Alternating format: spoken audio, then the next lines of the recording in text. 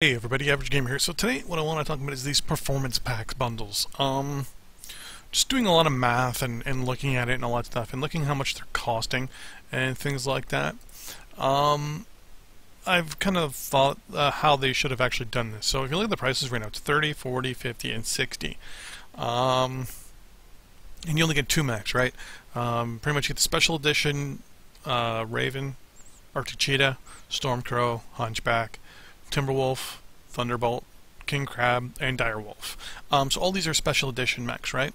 Now, catch 22 with these. They're all basically the champion version, just with the S on it. So basically this is for the person that wants to quote-unquote collect them all. Like someone like me, for example.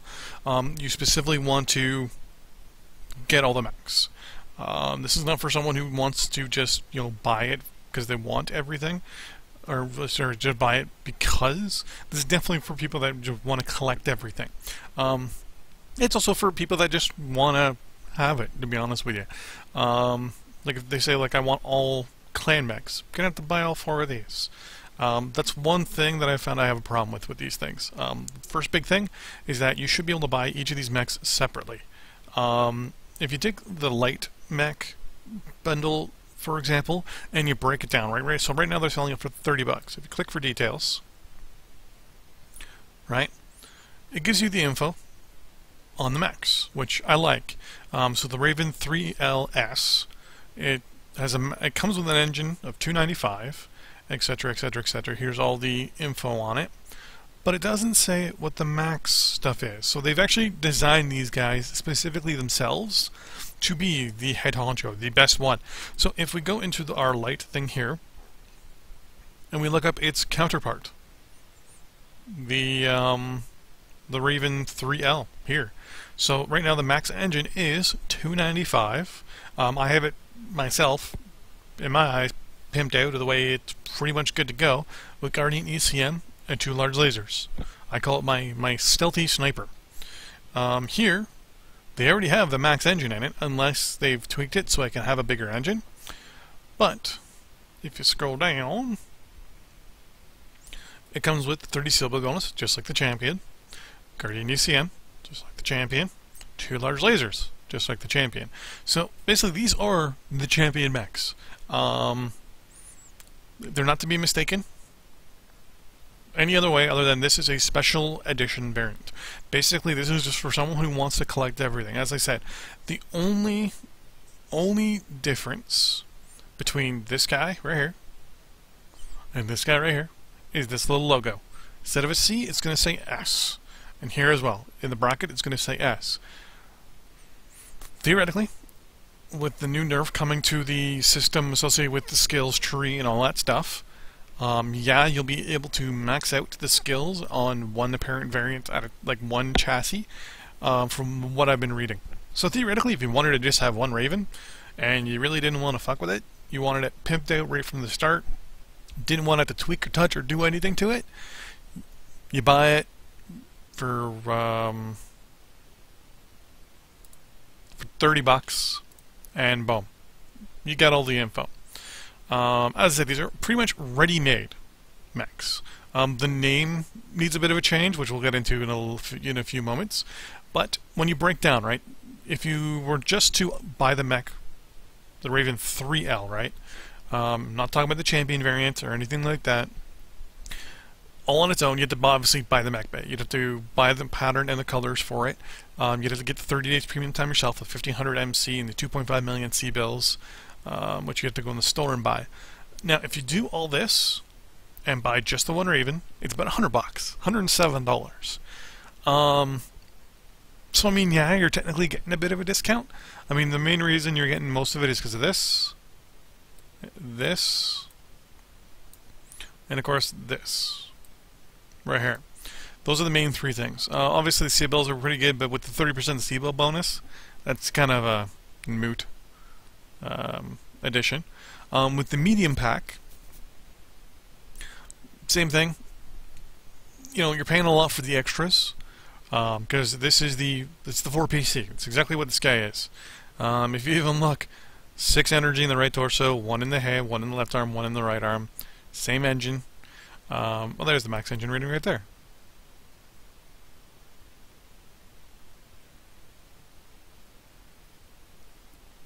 It's not.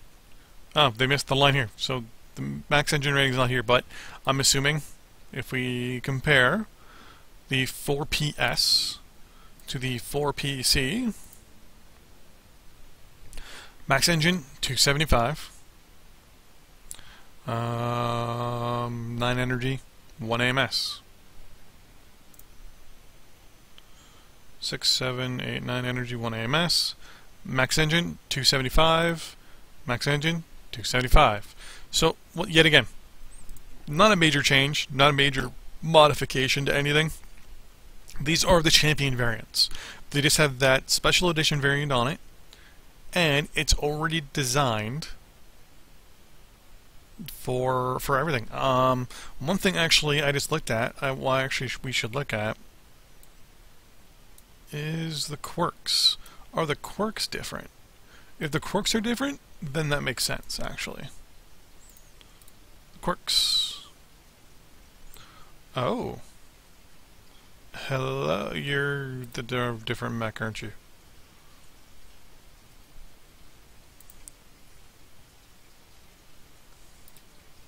Okay. I almost lost my shit there for a second. Okay, so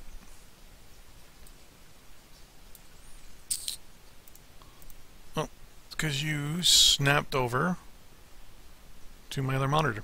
So we're going to do like this. Additional armor 8, blah blah blah. Energy cooldown 7.5. Energy cooldown 7.5. Heat generation 10. No, it's the exact same.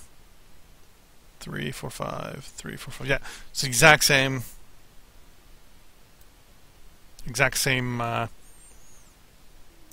Quirks too. So in the end, these are basically mechs that they're already designed. Like you notice, it's running all medium lasers. The only difference is it's got 5 on the right torso. I loaded up to 6. So these mechs are basically been designed with the max engine and max amount of heat sinks, max amount of firepower, and they basically have drawn that triangle between engine, firepower, and heat probably, and have tried to max out its performance. They basically have built people metamechs. These are basically ready-made, built and designed metamechs, which I'm going to get into momentarily. Yeah, Thunderbolt. Hard points. Yeah, it comes with the 3 large pulse lasers, like in the left torso.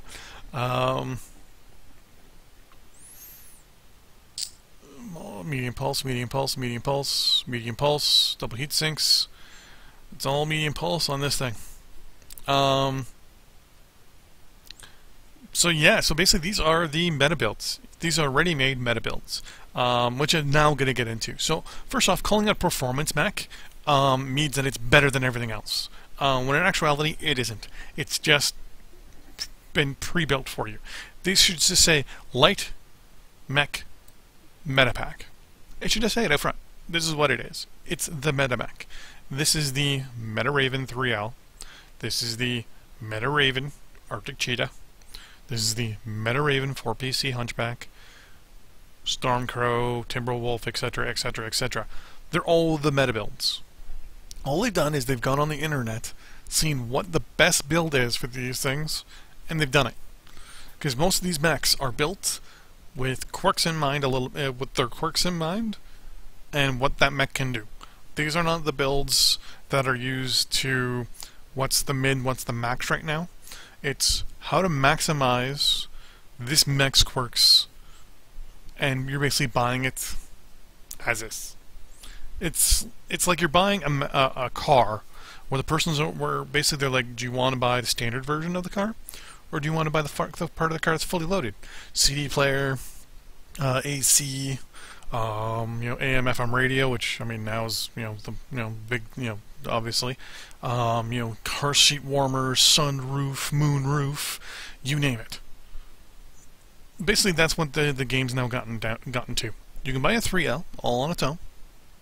Doesn't have the same engine cap, but the C and the S have that extra engine capacity, and that's about it. And they get that bonus towards your C bills. So in the end, it's not so much a performance mech, as it's more a time saver. Basically, these are the builds you're going to end up with sooner or later, because these are the maximum way these guys can be made under the system as is. That's what they're doing. They're making these performance mechs. Now, they shouldn't also name it performance mechs whatsoever. They should just do light mech pre-builds. Just tell everyone, this is a pre-built mech with a 30% C-build bonus, and it comes with a clan mech with it. So these are 2 pre-built light mechs, and here you go. Now, if they had some sort of difference to them, like since they're special edition, like if they're like, hey guys, just so you know, these mechs are only going to be available for the next X amount of months. The only difference between the S and the C is that the S has an engine cap that's higher. So say the engine cap wasn't 295, but it was actually 325 or 315 or something like that. Where they're like, hey, if you buy it, there's no real difference. It has a little bit more weight available to it. But we've redesigned it. It comes with a 315 XL engine, 2 large lasers, and all the same amount of heat sinks as a champion would. The only difference is it has that special edition. It has a special edition engine on it that makes it more efficient, and it's only available for 2 months. That's what you should do with S variants or special variants. They should have something special about them. They shouldn't just be the champion. Because, I mean, I can go and buy this pattern right here, and boom, now it becomes the special edition. Like, I don't know, selling the special edition ones, like, right now, if I come into my system and hit special, and go to all, I see all my special edition guys. You'll notice that resistance mechs show as specials. The prime editions, or this is an invasion variant, shows up as a special. But you'll notice that I don't have any champions. No champions. I also have no lights, now that I look at it. I don't think. It's pretty bad, actually. I got the Panther. But it has nothing, right? I mean, every one of these has something special about it. It's like, the Grasshopper. It's actually the resistance variant. So, I mean, they're not going to put special resistance wave 2, blah, blah, blah, blah, blah. So these are the special edition mechs, right? So, technically, the Grasshopper resistance variant is a champion mech, but they can also build out a champion mech a little differently. So pretty much now it comes down to, do you even need the champion mechs? Well, yeah, because champion mechs then become the special edition mechs become champion mechs, right? So it's kind of a catch-22. If I already have two Ravens, do I want to get the champion edition? Like, say the only Raven I don't have is the 2L or 3L or whatever the hell it is. 3L. Do I buy for free the 3L that just you can buy normally? Do I buy the 3L champion? Or do I buy the 3L special edition? Now, if the 3LS and the 3LC were even different, then I'd think about it. But right now, there isn't. There isn't a single fucking thing different. Now, if I go to the store, go to Battlemex, go to Light, go to the Raven, 3L Champion. Out of the box, it comes with 2 ER large lasers and a Guardian ECM. Boom. Done. 3L, out of the box, comes with a whole bunch of other shit. Beagle Action Probe, Guardian ECM, NARC, SRM6, 2 medium lasers, and a tag.